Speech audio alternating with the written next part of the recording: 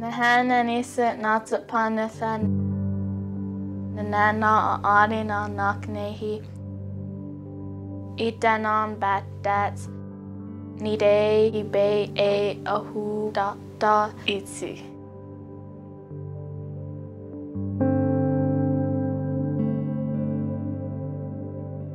Nahananisa Istakithe Denoni Prihi Idanon Utani Idatsin Ginin.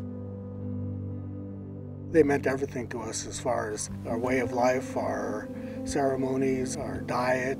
Was able to take just about everything we needed to survive and to thrive.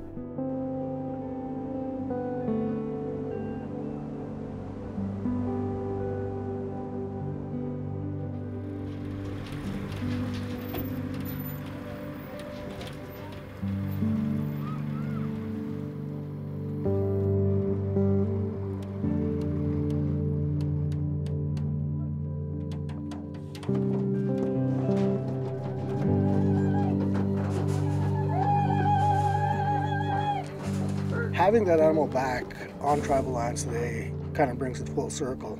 We're able to have a very close connection with our past. That was great. It's just who we are as a people. We understand and respect that connection, and we don't want to lose that. We owe it to that animal to stand up for it in whatever capacity is out there.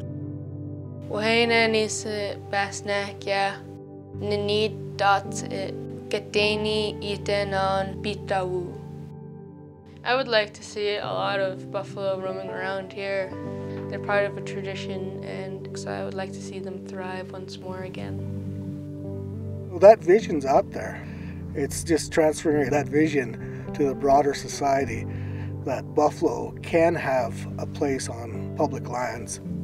We have enough public land in Montana to where we can have them part of the landscape again. We have CMR with over 1 million acres of public land. There should be buffalo there.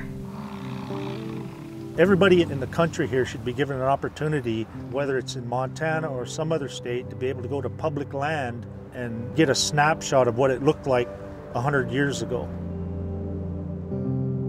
Nahana needs to be that buffalo should be everywhere.